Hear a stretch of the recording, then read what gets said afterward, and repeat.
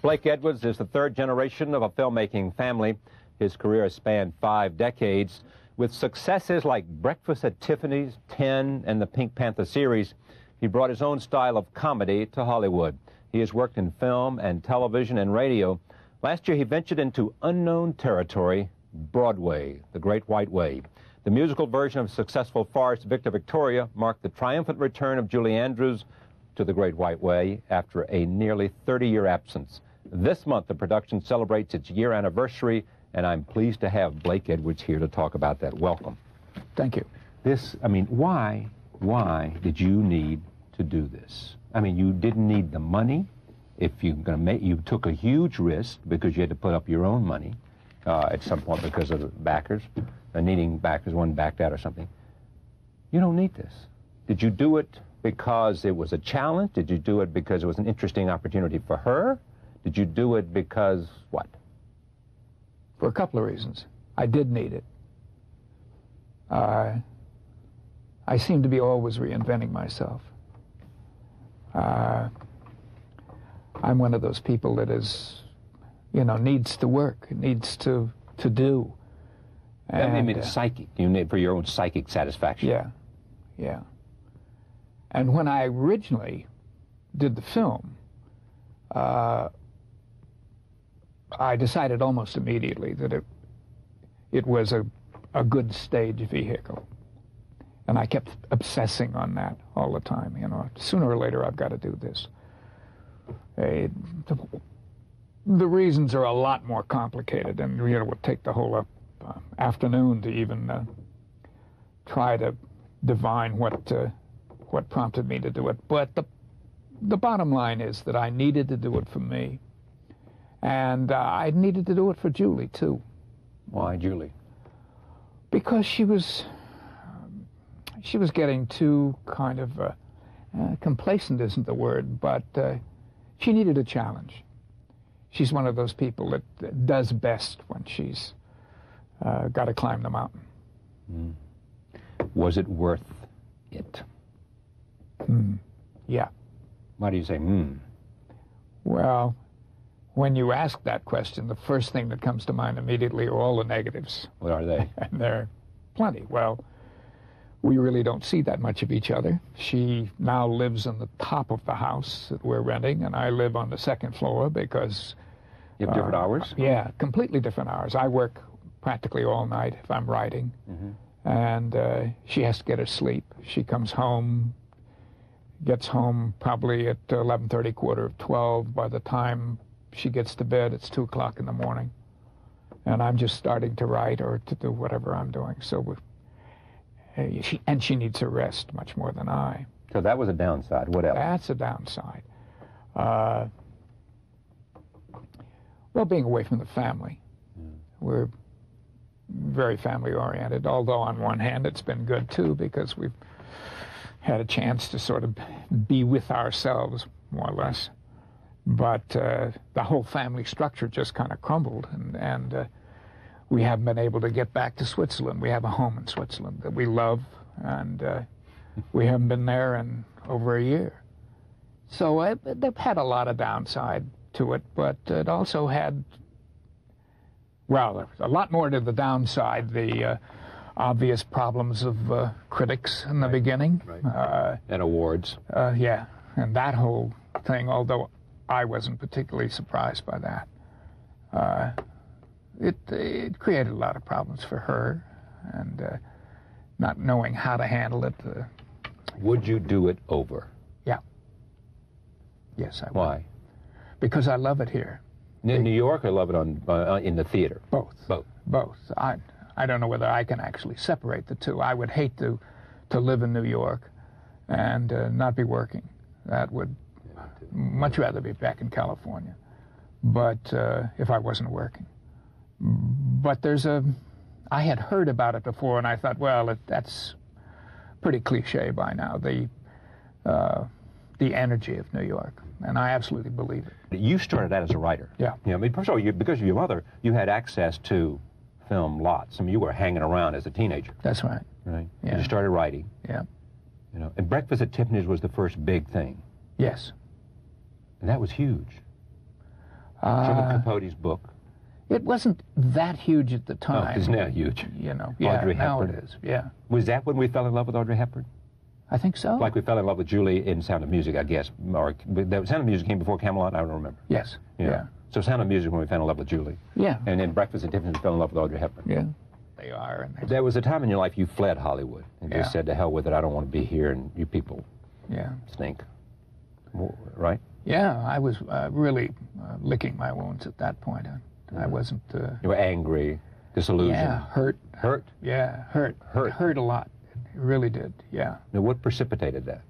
There were two rather important films that got in the way of that mess, major train wrecks, and just one was one that was very near and dear to my heart, and the other one was something that involved my wife, which was very near and dear to my heart at that time, too. What was that? That was a thing called Darling Lily. Oh, yeah, you made that. Yeah, and it was a catastrophe, and I just finally said, I can't deal with this. I really can't. Why was it a catastrophe? Oh, that's... Too painful, too complicated? Well, it's too complicated. Yeah. It's both, but it's much too complicated. Boy, this stuff really gets to you. It did then. Yeah. So you left Hollywood and went to Switzerland, or where? Yes, went to Switzerland and said, that's it, I'm just going to write. And nobody can do much about that. They either like it or they don't. They either buy it or they don't. Yeah. And I don't have any bosses but myself. I found out that I really did because Julie kept saying, you know better. You'll get some rest and you'll go back. What don't we know or understand or appreciate about Julie Andrews?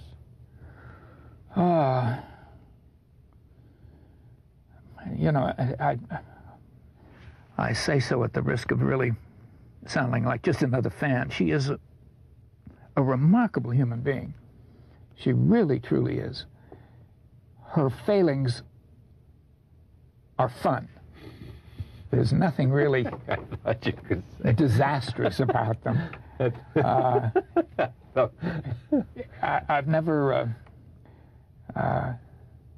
as long as we've been married, I've never really found anything that I truly didn't like about her. I mean, for you, this is made in heaven. Yeah.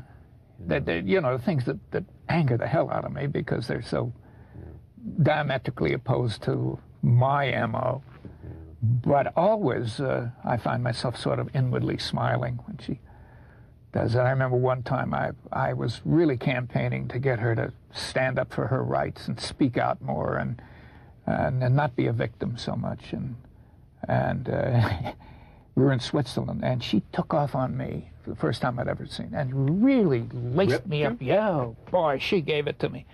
What'd she say? I don't remember the words. I can remember the sound and the music and all of and I started to laugh. I mean, genuinely, I thought, what have I created here? What is this? And then she really got mad. She said, you've been after me for years to stand up for what I believe in, and now I'm standing up and you're laughing at me. Yeah. You're making fun of me doing it. Making fun of me doing it.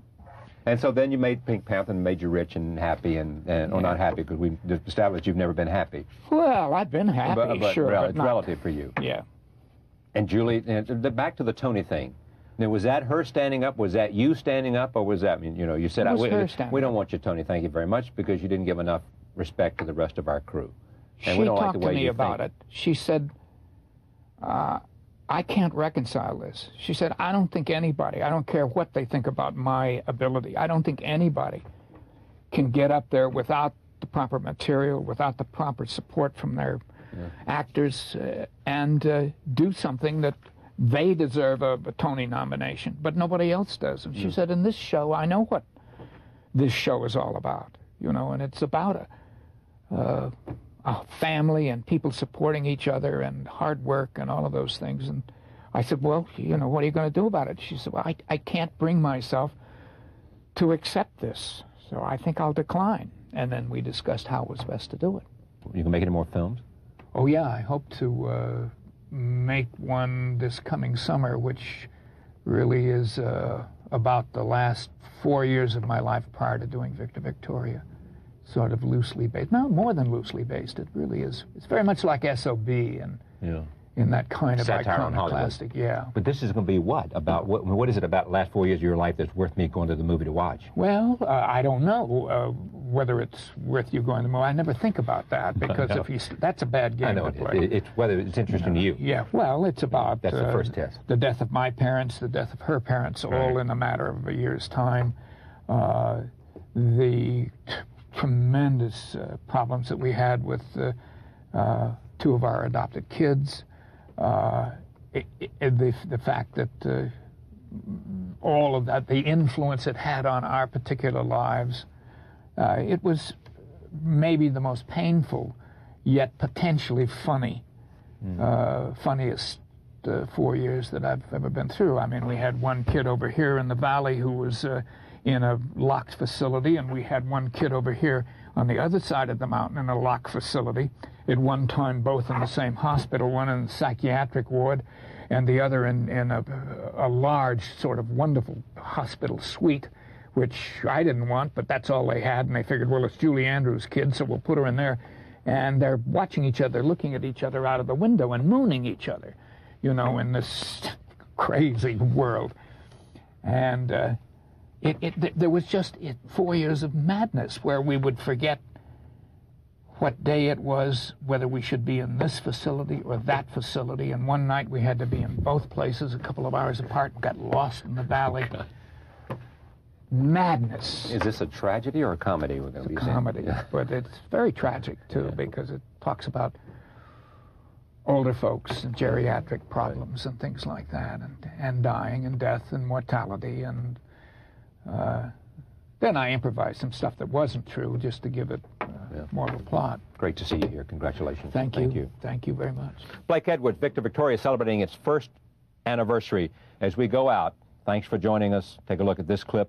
We'll see you tomorrow night. Take care. The world was ready for a new kind of music, and now they play it from steamboat springs to La Paz. Won't you play me jazz hot, baby? Don't let it end. I tell you, friend, it's really something to hear. I can't sit still when there's that rhythm.